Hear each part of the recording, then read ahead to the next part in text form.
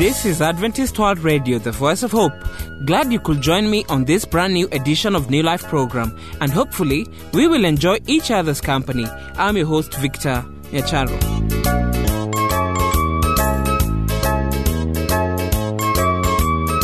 Today, Gillette Bange will discuss a topic exclusive for parents, but will also be worthwhile to you who is not a parent. Pastor Kigunu Ndwiga will talk to us about prayers, a topic that sounds familiar, hence the cause to be curious on what he has on this. Oh, for 1,000 tongues to sing my great Redeemer's praise, the glories of my God and King, the glories of my God and King, the triumphs of His grace, the triumphs of His grace. Jesus, the name that charms our fears, that bids our sorrow cease. 'Tis music in the sinner's ears, 'tis life and health and peace. 'Tis life and health and peace.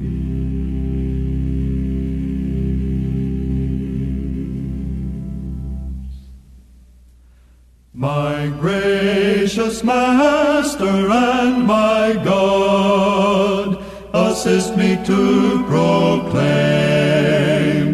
to spread through all the earth abroad, to spread through all the earth abroad, the honors of His name, the honors of His name. Oh, for 1,000 tongues to sing my great Redeemer's praise. Dear listener, I hope that you're still enjoying the show. Let us now listen to Gillette Bange with the topic Parental Guidance. Stay tuned.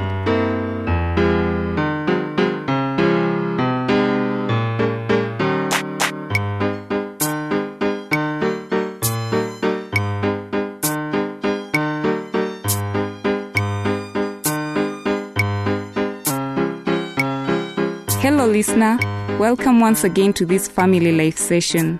Today we shall look into ways in which parents can help their adolescents to grow morally and spiritually upright.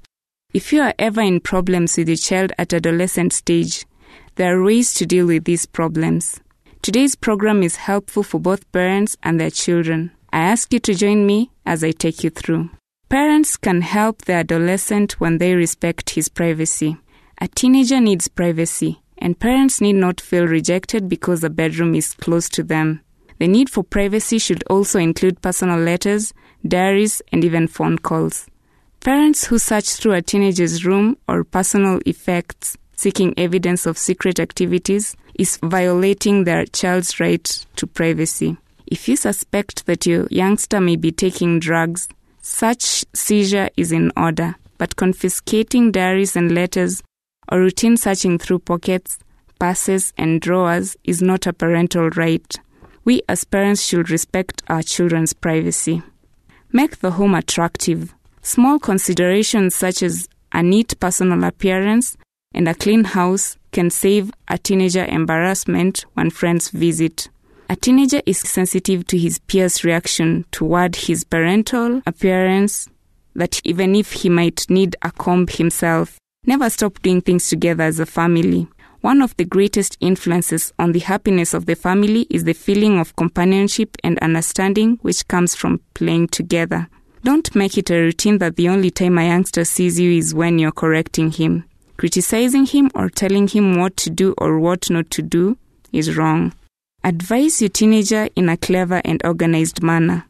A teenager does not respond to a parade of don'ts, yet inwardly he craves for guidance. He is seemingly caught between opposing forces. A teenager usually rebels at the infraction of his bedroom, especially when his parents become arbitrary over things that he feels he can handle himself. However, a teenager needs the anchor of parental discipline to hold him during this time of life. Discipline should be fair and never divided. No youngster should be allowed to play one parent against the other. Where a decision must be reached, the father, as a leader of the family unit, should assume this responsibility. Also, you must try to respect his cry for independence. A teenager needs bonds, but not bondage. Therefore, parents must distinguish between the two. Often, parents fear to grant independence to an adolescent because the youngster is not old enough to handle it. The mistake parents make is that they do not make him wiser by reminding him that he is not old enough in good time. When your teenager indicates that he wants more freedom, step back a little and allow him to make his own decisions and also bear the responsibility himself. Usually, if he's not ready for his newfound freedom, he will come back to you and ask for further guidance. Managing a teenager successfully means balancing love and discipline on a scale of good humor. A sense of humor is an antidote for taking the teen years too seriously. Laughter in the home creates an atmosphere of acceptance and joy. The teenager needs to learn to enjoy family living and laugh with others and at himself. It may help to promote better understanding of siblings privately with younger members of the family concerning areas of conflict where understanding is needed. By taking them into partnership on this matter, you can help them better understand adolescence when they reach this stage themselves. Many parents don't really listen to their teenager. They couldn't care less about the thoughts and feelings of their teenager. They see him as a kid. You must listen to him the way you would like him to listen to you as a parent. Mature love for a teenager means that mother and father are ready to share in the life and growth of their child and to release that growing person into an ever-enlarging sphere of existence. Parents should give small children large quantities of physical affection. Lastly, parents, provide a model of a happy marriage. Teenagers need to see their parents express their love for each other. They need the attention of both parents. If parents could resolve the problems that keep them from fully enjoying their own marital relationship, many of their teenagers' problems might vanish also. A teenager's security is greatly enhanced by the security evident in his family. That winds our program today. We have seen how we can nurture our children, especially those approaching the adolescent stage and the adolescents themselves. This depends on the parental relationship and the parent-child relationship. Until the next program, I am Juliet.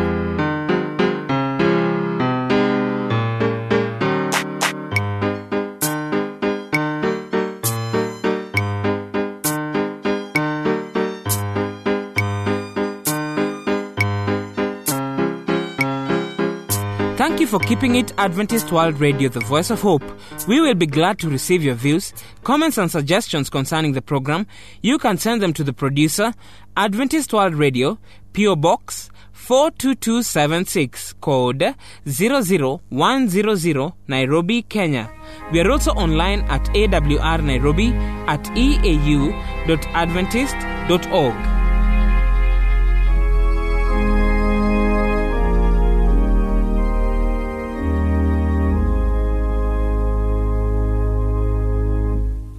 There were 99 that safely lay in the shelter of the fold,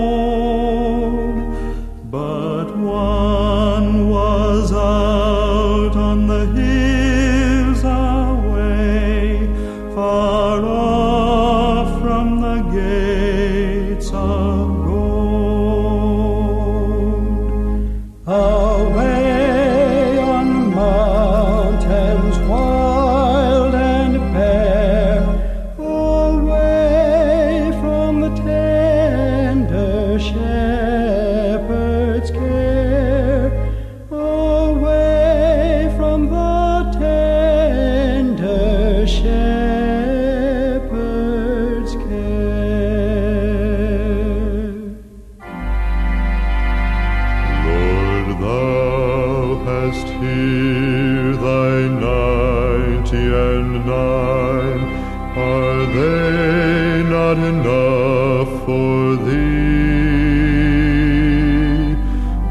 shepherd made answer, this of mine has wandered away from me.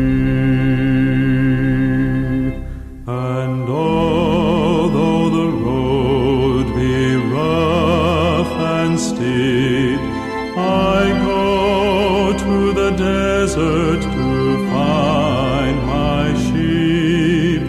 I go to the desert to find my sheep.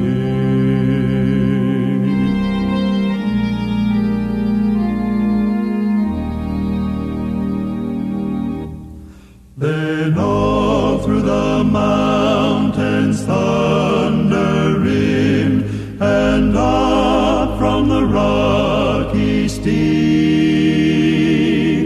there arose a glad cry to the gate of heaven, rejoice, I have found my sheep. And the angels echoed around the throne, rejoice, for the Lord brings back his own. Rejoice, for the Lord brings back his own. You are tuned in to Adventist World Radio, the Voice of Hope. I'm your presenter, Victor Nyacharo. It's now time for the eagerly awaited Bible segment by Pastor Kigunu Ndwiga on prayer. Be enlightened.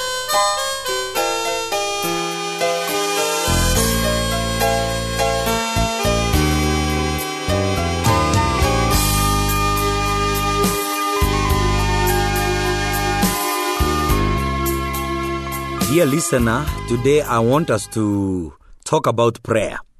Now, let's perform a test. Take 3 deep breaths. 1, 2, and hold the last one. How long can you go without breathing?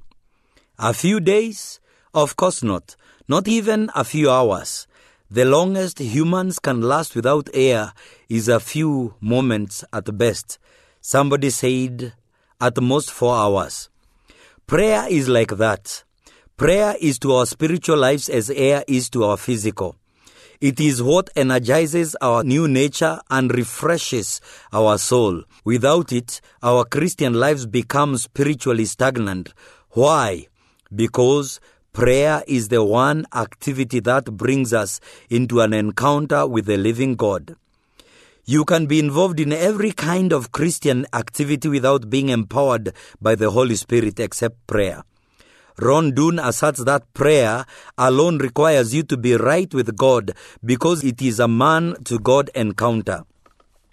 So there is an earnest entity to prayer. When we read 2 Chronicles 7 verse 14, it says, if my people who are called by my name will humble themselves and pray and seek my face and turn away from their wicked ways, then I will hear from heaven and will forgive their sins and will heal their land. My favorite author, Ellen White, in the book Patriarchs and Prophets, page 2003, says, the greatest victories to the Church of Christ or individual Christians are not those that are gained by talent or education, by wealth or favor. They are those victories that are gained in the audience chamber with God when earnest, agonizing faith lays hold upon the mighty arm of power. E.M. Bounds, in his powerful book on prayer, asks, where are the apostolic leaders who can put God's people to praying?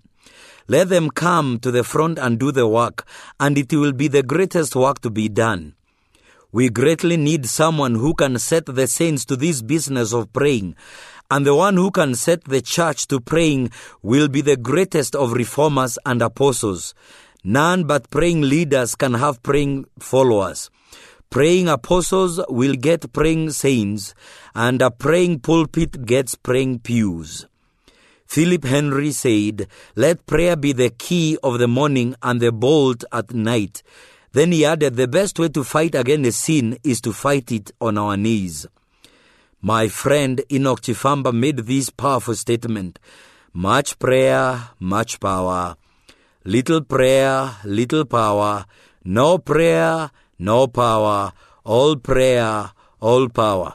Now, when we talk about prayer, there are 4 aspects of prayer. The first one is adoration. Second, confession. Third, thanksgiving. Lastly, supplication. Adoration. The word adoration means to worship or to praise. The Hebrew word translated worship in Psalm 29 verse 2 means to bow down or to prostrate oneself. It describes the attitude of worship. In Psalm 102, the word worship is a translation of another Hebrew word. Here it means to serve or to work. This verse describes the action of worship. So when we read Psalm 106 verse 2, it says, "Who can utter the mighty acts of the Lord? Who can show forth all his praise?" The psalmist in Psalm 106 verse 2 uses a common literary tool by expressing the same. So we need to reflect on some mighty acts of God in our lives. David's prayer of praise is found in 1 Chronicles 29 verse 1 to 13. These are his words: "Yours, O Lord, is the greatness and the power and the glory and the majesty and the splendor, for everything in heaven and the earth is yours. Yours, O Lord, is the kingdom. You are exalted as head over all. Wealth and honor come from you. You are the ruler of all things. In your hands are strength and power to exalt and give strength to all. Now, our God, we give you thanks and praise your glorious name." Worship is enhanced as we come to know the attributes and the character of God. The second thing in prayer is confession. That is the second component of prayer.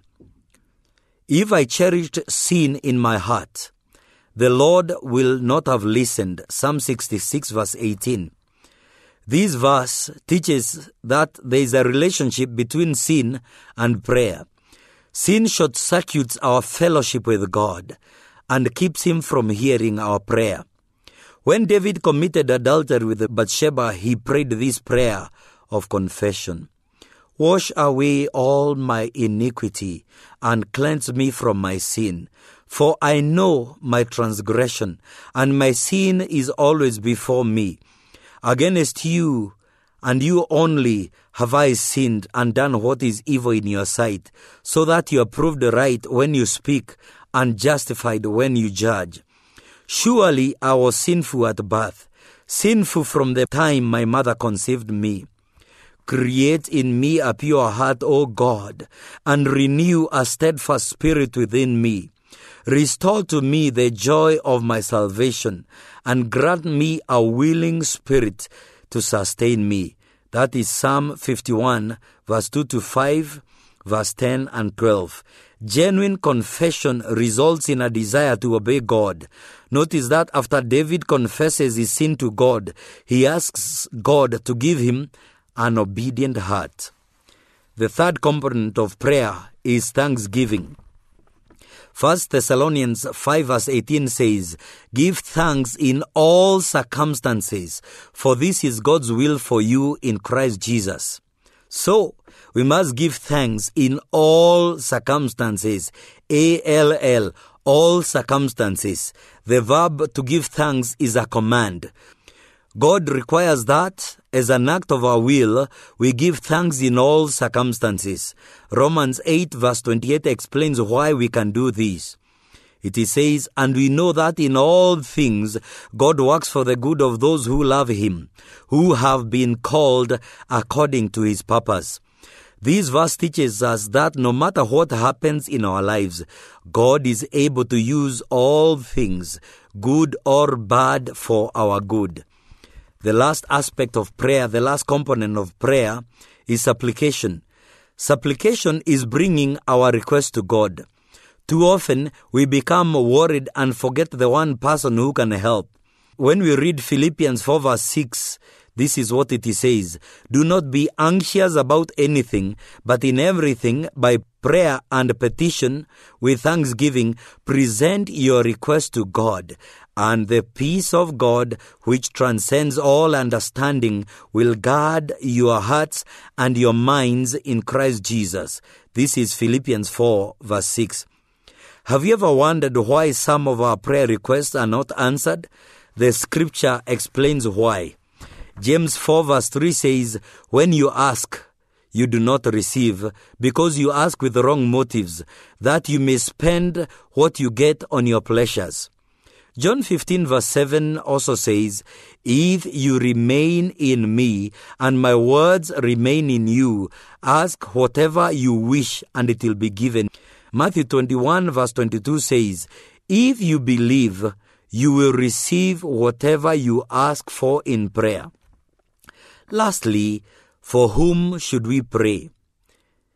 1 Timothy 2 verse 1, Paul says, I urge then, first of all, that prayer, requests, intercessions, and thanksgiving be made for everyone, for kings and all those in authority, that we may live peaceful and quiet lives in all godliness and holiness. James says this in James 5 verse 16, therefore confess your sins to each other and pray for each other so that you may be healed. The prayer of a righteous man is powerful and effective. And lastly, Paul says in Ephesians 6 verse 18, and pray in the Spirit in all occasions with all kinds of prayer and requests. With this in mind, be alert and always keep on praying for all the saints. So, dear listener, as we wrap up the topic for today, I ask you to spend a few minutes praying for all that the Lord brings to your mind. May the Lord bless you as you pursue the discipline of prayer, is my prayer. In Jesus' name, Amen.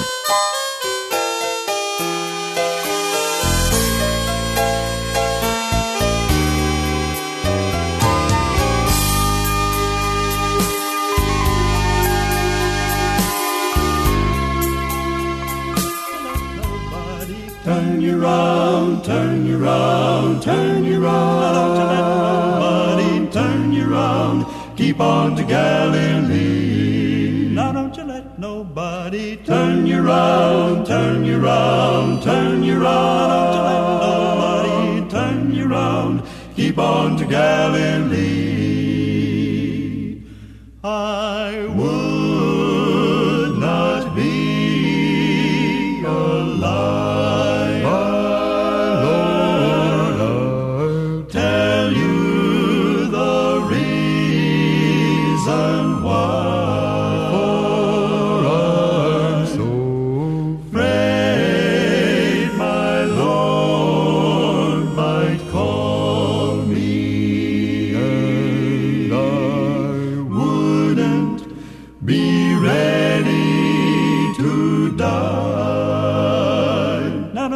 Nobody turn you round, turn you round, turn you round. Nobody turn you round. Keep on to Galilee. I would not be a backslider. My Lord, I tell you the reason why.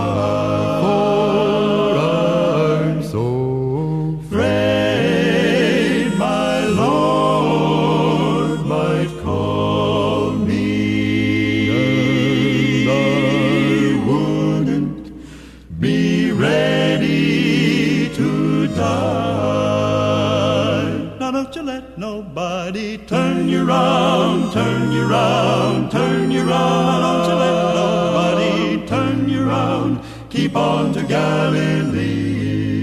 Now don't you let nobody turn you round, turn you round, turn you round. Now don't you let nobody turn you round.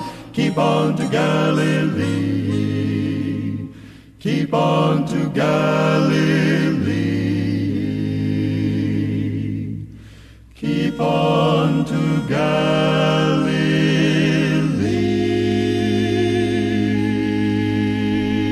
that we have made your day wonderful. Unfortunately, we've come to the end of our program today. Feel free to send us your views, comments and suggestions by writing to the producer, Adventist World Radio, P.O. Box 42276, code 00100, Nairobi, Kenya. We are also online at AWR Nairobi at eau.adventist.org. I have been your host, Victor Nyacharo, and I leave you with this item of music termed Paired in the Wood.